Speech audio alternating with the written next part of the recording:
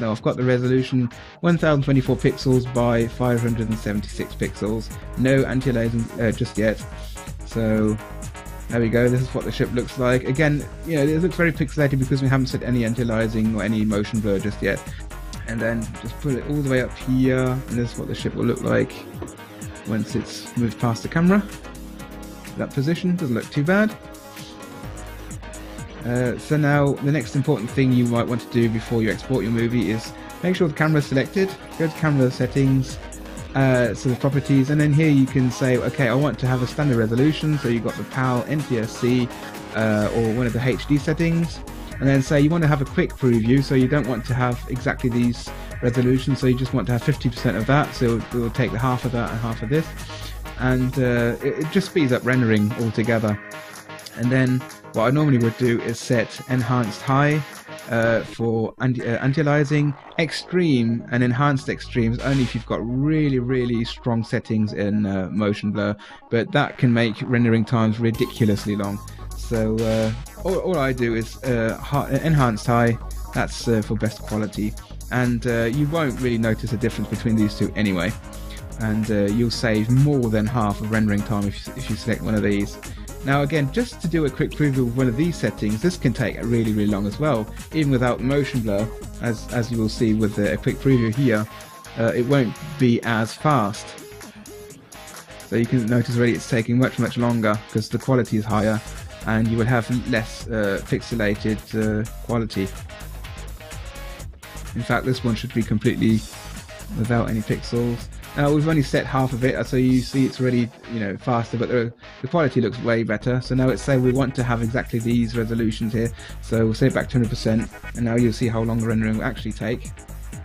Quite noticeable, but the end result, you know, will look amazing, and it's actually worth it every time. Now, depending what's in your scene and how complex the scene is, rendering time can be very long. It can go up to from several hours up to several days, even weeks. Especially if you're using particles, but even if you have just a few more objects in the scene and some more lights and maybe even a sun, several stars, and high resolution textures, this can take really long. So a typical 8-second render for Socket Andromeda took me more than 24 hours to render, and again, if there was a lot happening in that 3D scene, it sometimes took 3 days, and I think there was even one that took 1 week to render. So this one's nearly done, and this is just to give you another good example of what this will actually look like once it's done in high res, and then you'll see it's worth it's really worth waiting for it.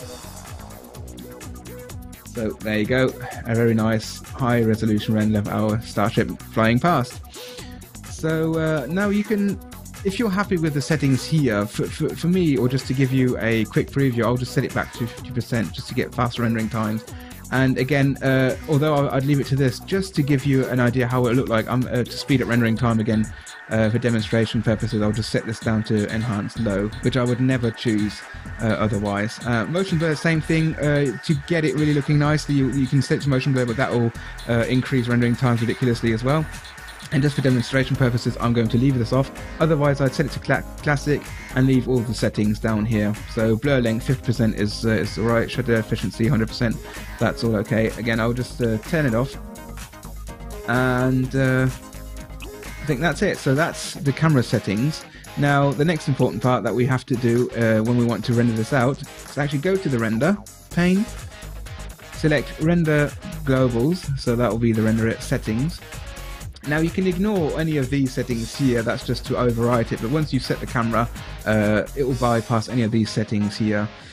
So again, just make sure we've set frame 1 to frame 200, that's what we want to go, but we've just changed it to 160, so in here we'll say again, only render to frame 160 please.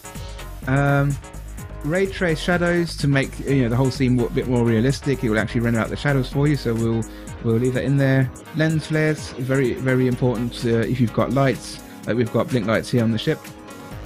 Then you want to set it to realistic, otherwise you can do a wireframe, which will just show a 3D object and lines, how the object could look like, and quick shade will add just a layer of solid colors to give you a better, a quick preview, say it that way. But realistic is what you want to set it for if you want to have the final render. And then you can ignore any of these filters except for the very important one, the output one. So I wanted to click here is Save Animation, what codec, so I always use a QuickTime. Then where you want to save the file to, so I'll just say desktop, call it intrepid.mov, save that, and then change the settings in the codec itself. So let's say I'll take Apple ProRes high resolution, 25 frames per second. We don't want it interlaced because it's not going to be on a DVD, it's not going to be shown on an old TV, it's going to be on the computer only, or just the internet. 444 chroma keying filter, yeah, that's good if you're doing you know, high, if you've actually got high resolution footage that you want to use. That's actually color space as well, so 444 is very high quality, but we're not going to use that. And especially if you've got green screen work that you're working for as well, you know, you can set this option. So just leave this as it is, press the OK button, and then basically that's it. We've now finished and set everything up that we want to for rendering. All you can do now is hit the F10 key or click on here. Now it will also warn you saying, well, you've still got the F9 preview active, so when it renders another frame for the video, it will refresh that all the time, which will slow down rendering time. So it's asking you, make sure you really want to leave this on, or shall we turn it off? So yeah, we'll turn off that display and then it will start rendering. So frame 1 to 160, that'll be the resolution, because like I said, I wanted to have half of it. That's the anti-aliasing it will do to make it look a little bit better, although it's only a quick preview. Enhance low, and basically that's it. You'll also see motion blur type, but again, because we haven't set motion blur, it's not demonstrated in here. Now it's already rendered frame 4, so that will be somewhere down here, for example. And now you can see already with just a low quality preview render how long this is already taking us. It's only just done 3%. So I'll come back once this is nearly done. Oh, the render just finished, and took about 20 minutes.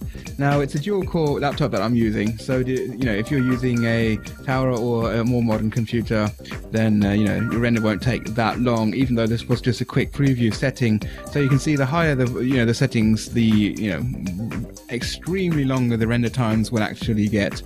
So just navigate quickly to the render that we've done. So it should only be half the resolution, so it should be a small one. Yep, there we go. I'll just play it in full screen just to, yeah, it should be good enough to show you what the render looks like. There you go, it's not too bad. Now you can see imperfections in here because of the low quality settings and that it's been blown up to full screen with a lower res. So, you know, at this resolution it doesn't look as bad. But again, you get the idea. And you can see here the blink light, but that's something that I just did as a setting to show you what you can do. Now all the other blink lights are a bit smaller, so the closer you get to the ship, the better you will see them. But again, you can change that to whatever you would like to have it, but I normally try and make it as canon as possible to the actual show.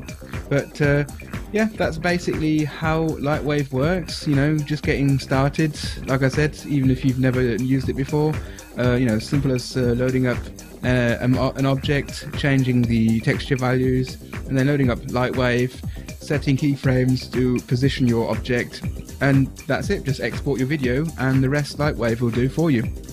So that's the magic of animation software. So I hope you enjoyed this very small series of Lightwave. There will be some more Lightwave tutorials coming later, how to add more complex scenes and more complex objects like, you know, lasers and whatnot, or explosions and other tricks that I use to create my scenes. But I hope this gave you a basic understanding, and hopefully even made it possible for you to you know, use Lightwave if you have it laying around on your hard drive somewhere.